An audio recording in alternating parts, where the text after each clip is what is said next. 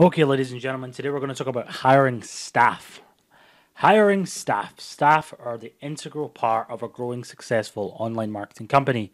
How do you get the best staff working for you? Where do you find people that can help you grow your business? And what can you do to ensure that you hire the right people and that you don't waste tons and tons and tons of time with the wrong type of staff?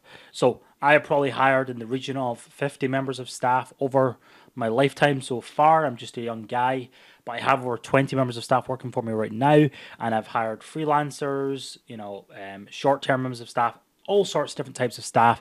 And in this video, I'm going to talk about a few things that you need to keep in mind when you're going to hire staff, and then some of the tools that you can actually use out there right now to get staff for your business. So there's two different types of staff you can hire. You can either hire like full-time or part-time staff, or you can have like contractors, okay?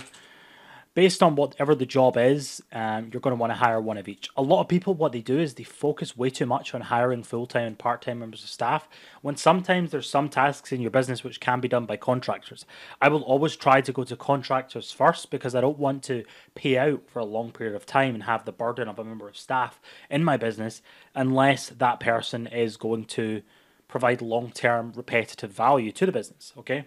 So you want to consider the difference, and then the other thing you want to consider is this fancy word, which I don't really like the word, but it's important, is culture, okay? Now, culture is pretty important, especially if you're hiring full-time or part-time members of staff.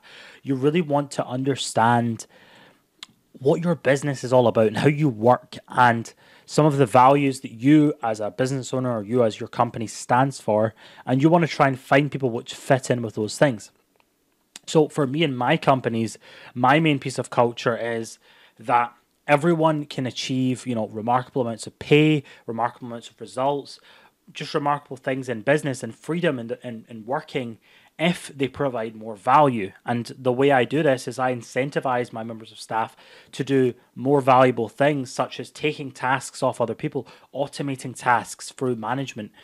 I teach them about the tools required to get them working as a business owner within my company, which gives them the opportunity to have more freedom, make more money, and have more time to relax and have a longer weekend, for example. I don't really care about how many hours my staff members work at a management level, because what I really care about is the result. And at the end of the day, if one member of staff can provide 10 times the value of someone else doing a tenth of the hours, I don't care.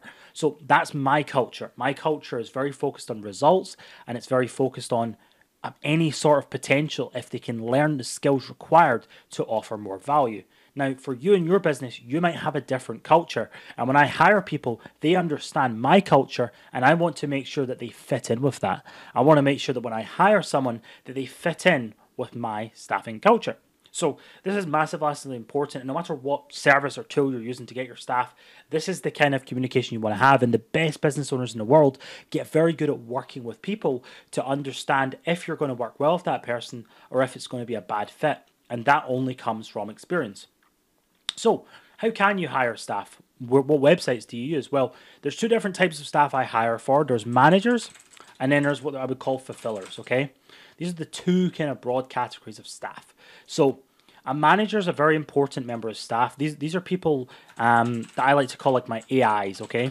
So if you don't know what AIs are, it stands for artificial intelligence. It's a computing term where basically you give a piece of software some instructions or tasks that you wanted to solve, and an AI will work out the best and fastest and most effective way of completing that task.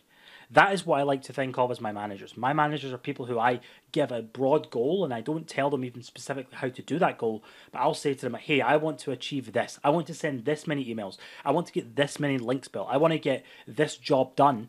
And the manager will work out how to get that done as an AI. They will figure out the best people to use, the best systems to use. They will figure out the fastest way from A to B to get there, and they'll do a better job than me because those people are just focusing on that one thing every single day. So that's my managers, and then underneath those managers are fulfillers.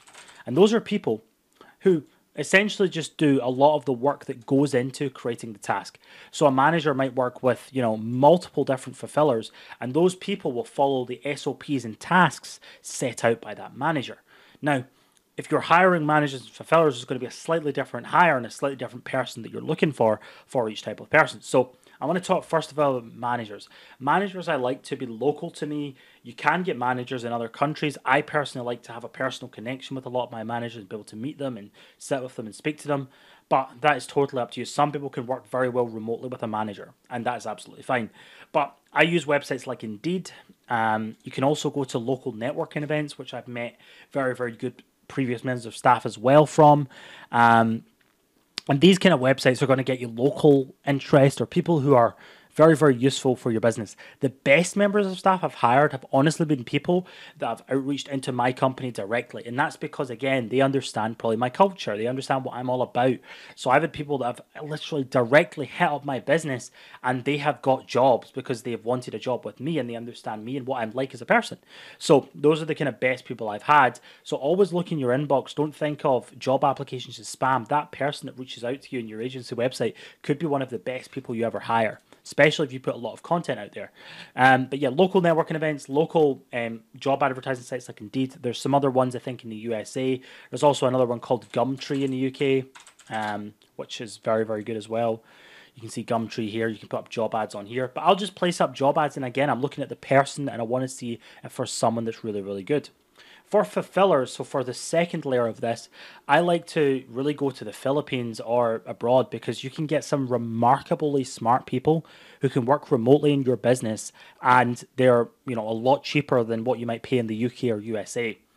For some of our members of staff, we pay as little as $300 or $400 a month full time for some people, and that's a very good wage out in the Philippines. So one of the services I use for that is onlinejobs.ph. You can check it out here. I'm not affiliated with these guys at all.